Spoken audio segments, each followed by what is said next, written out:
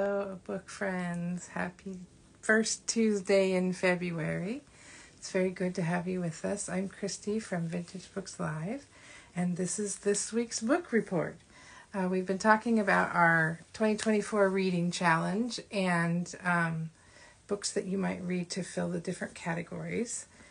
One of the categories is books in translation, and so I brought a few samples from the used book stacks today to kind of give you some ideas of books that you could read that are in translation, or even just categories of books that you might not have thought of.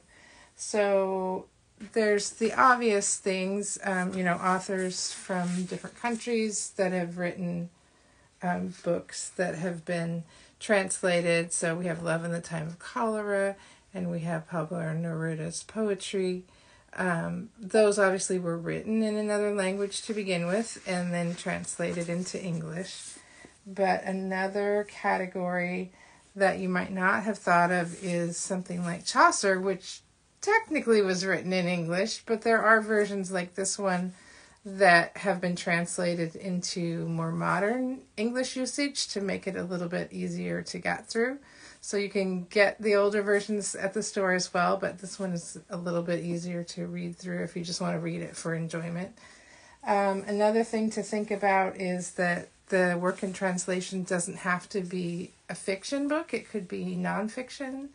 A lot of Thich Nhat Hanh's stuff, I think, was probably originally written in English because he did a lot of outreach work here in the United States, but this one was actually translated.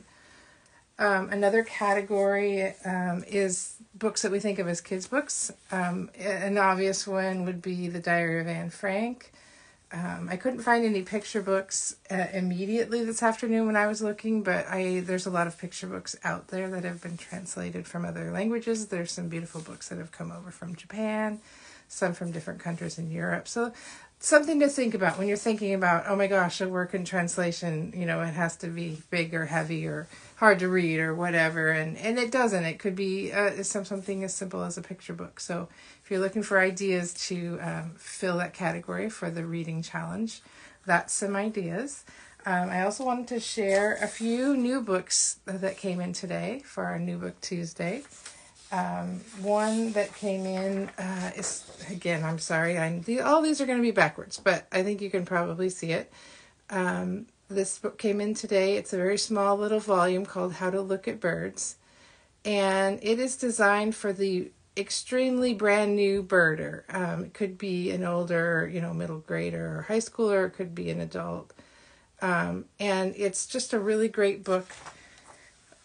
Just telling you how to learn how to be birding. So how to identify birds, and it starts with very common sense, logical things like, what's the bird's shape? What does their beak look like? What are their colors? So that you're not drowning in like the sciencey definitions of one bird species versus another. It's very, very sort of down to earth, user friendly way to learn how to bird. And so if you're interested in getting started in birding, that would be a fabulous way to get started. If you are into fantasy romance, you might be interested in Ali Hazelwood's brand new book. It is actually technically a paranormal romance, vampires and werewolves, and humans. I had a chance to read the arc of this one. It's a fun romance book, and actually really great from her. It's a little bit different than her sort of STEM-based romances that she's known for. So that's a fun one if you enjoy that category. Something that just came out in the YA department today is called Infinity Alchemist. This is another one that I read the arc of. It is a queer YA fantasy that has lots of representation of different groups of people. It has trans characters, it has BIPOC characters, it even addresses the idea of polyamory in a way that I thought was really interesting and sensitive. But it's also just a great story, kind of they have to save the world from the mad magicians kind of story, but lots of really well-drawn characters and well-imagined world. From Case and Alexander. Again, it's Infinity Alchemist from Case and Alexander. And another one that came out today for fantasy lovers is the next volume of the Amulet series. This is the 9th volume, I believe. Book 9. And for those of you who love this series, I know this is sort of a long-awaited brand new addition to the series. So we've got these available in the store if you're interested. We also have the rest of the series too, if it's something that you've been interested in but you need to get started. So that's some ideas for you for some new books that came out this week. Other things that we're super excited about the store. We had a really great event with Cozy Mystery authors Ellie Alexander and Paula Charles on Saturday. If you missed that, we do have signed copies of their books in the store, or you can order them online if you're watching this and you're not in the Vancouver area. Just a lot of fun. So we're going to keep doing the in-person stuff. We're going to try for at least once a month. So if you would like to see authors in person, we're kicking that back off again. So be watching for that. It will be on our website under the events page. And there's just a bunch of tabs at the top of the page, and one of them is events, so you can find out what's happening there. We have some favorite local authors that have books coming out in the next couple of weeks. The first one is Anita Kelly's How You Get the Girl. We are 1 week away from this release, and I'm super excited.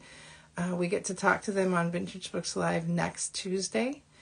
This book is up on our pre-order page. Other books of theirs, I'm drawing a blank right as I'm sitting here talking. Of course, it all goes out of my head. But if you look up Anita Kelly online, you can find their other books. But they're really great rom-coms and just fun stories, but also just very sensitive and well-drawn characters, which is a really fun and sort of meaningful combination to have a little bit of both. Anita will be with us, like I said, at Vintage Books Live next Tuesday night at 7 o'clock. So I'm really excited to talk to them. And if you pre-order a book before Friday, you can get a signed and personalized copy. There'll be signed copies available after that, but up until Friday, we're also offering personalized. And that can be something that you order if you are local, and you can come in and pick it up. If you're not local, feel free to order still. We will mail them to you. Usually we try to get them out the Monday before release day, so you get them as soon as possible. So we're super excited to have Anita as one of our authors. So it's fun when our people have new books coming out. And speaking of that, 2 books coming out the following week on the 20th. One is Ellie Alexander's A Smoking Bun. The next in the Bake Shop Mysteries. Ellie was one of the authors that was here last Saturday, sorry. And we have signed book plates from her. So if you order a book from us or pick up a book from us in the store, we will include a signed book plate with your order. And then another one that is coming out that same day is another local cozy mystery person, Gone with the Witch. This is Angela M. Sanders. She will be with me on Vintage Books Live. I don't think I have her on my schedule yet, but we're working on getting her in March. So that'll be fun. She's super fun to talk to. Ellie I will be talking to on the 20th on her release day. So just be looking out for that.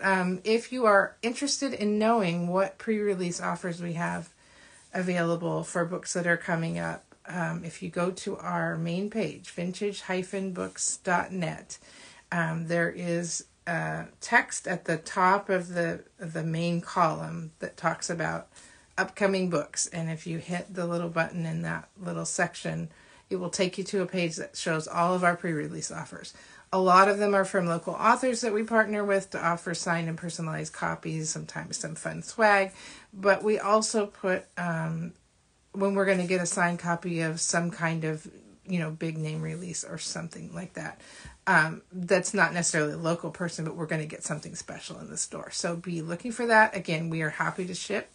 So you don't have to be in the Vancouver, Portland area to take advantage of those special offers. So be sure to look for that. We are off from Vintage Books Lives tonight, so nothing, no interview at 7 this week, but starting up next week again with Anita. So thank you so much for joining us, and happy reading. Have a good night.